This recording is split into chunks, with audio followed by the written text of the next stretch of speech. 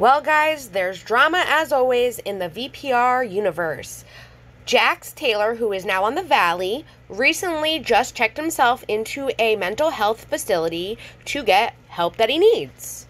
Which, here's the post that he put out saying, "Working on getting better for you and myself, buddy. I love you." Of course, with his son in the photo. I'm glad that he's getting help, and so were a couple other people. One person, of course, had to make it about themselves, RacheL.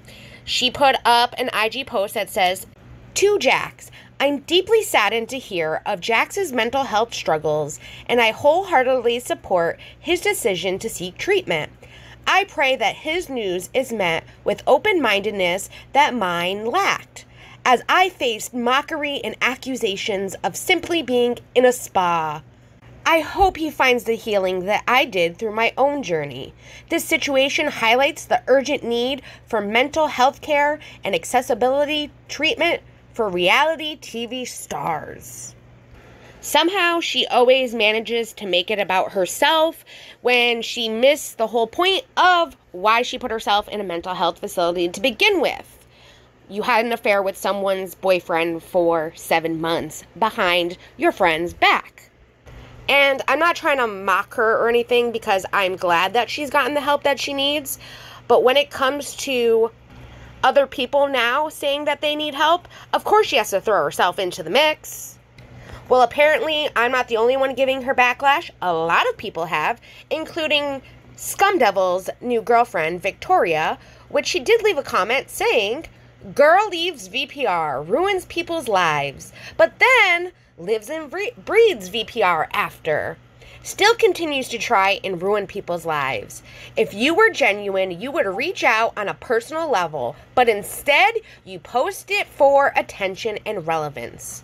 Also, it's so obvious you had your publicist reach out to TMZ for a pity party and attention. Gross."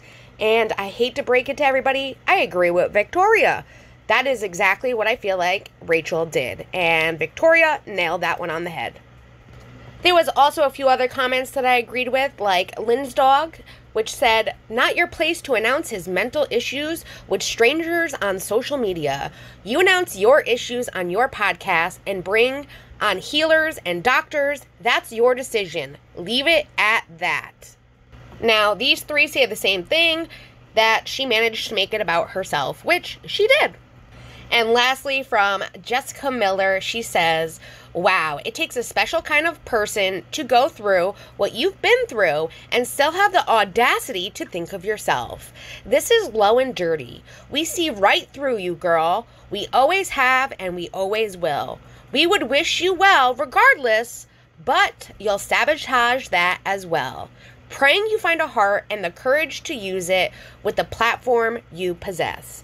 And I couldn't agree more.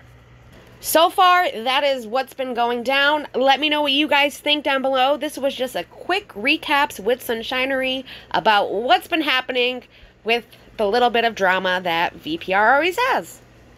Oh, and what do you guys think about Victoria's comment?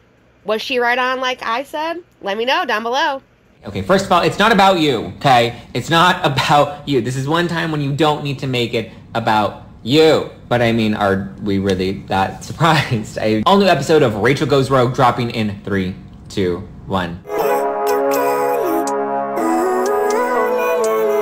Living life, every day, late at night, not okay.